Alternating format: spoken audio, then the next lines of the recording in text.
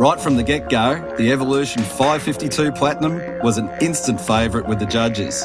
Fantastic. Yeah, wow. It looks good. It's such a fun boat to drive. The ride's good. It's really nice. The only boat I got on that blew my hat off twice. I really couldn't find anything about the Evolution that I didn't like. That boat was worth the price of the ticket to fly here. Building on the experience he gained from Australia's greatest boats in 2010, Paul Junga Junginga and the Evolution team ready to boat that would tick all the boxes and win the competition. A lot of time to think about the whole package and what the general fisherman and family person needs. The first thing I noticed when I walked up to the boat was the Australian flag and the decals all over the side. Looked fantastic, a little hard to take as Kiwi, but yeah, stunning. The Evolution catch cry, made by fishermen for fishermen, proved very true in the design of the 552 Platinum. It has features in every nook and cranny with a layout that combines maximum deck room with great ergonomics.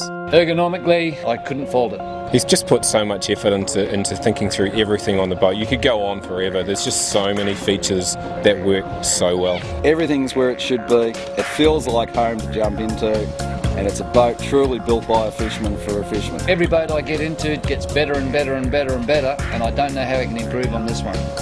The transom workstation with standard inclusions such as a live bait tank, flush mount tackle locker, big cutting board make the Evolution extremely fisho friendly, but there's much more to it than what appears on the surface. From what I could see or what I could feel under the waterline, it's quite different down there. It's very stable. You can load up the weight on either side.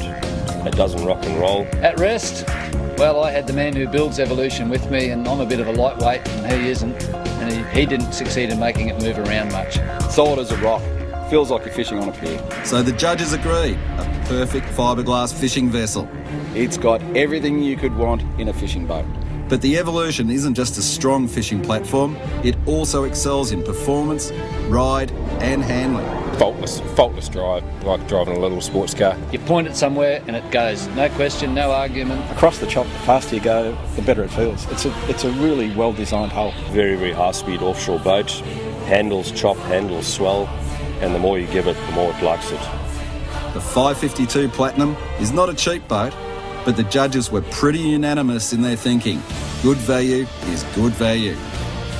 At the purchase price, possibly a little bit steep in value for money, but it has got everything you could want. You go to the shelf in that boat, come back safely at speed, and the next day you can take the family out and go skiing. From that point of view, it's got to be value for money. It is on the pricey side, but I didn't think about that when I'm looking at value for money. I think it's that good a boat. Quality boats are not cheap. This boat is not cheap, but it's real quality. One of the favourites from the start, the Evolution is testament to good old hard work and the endearing Australian spirit.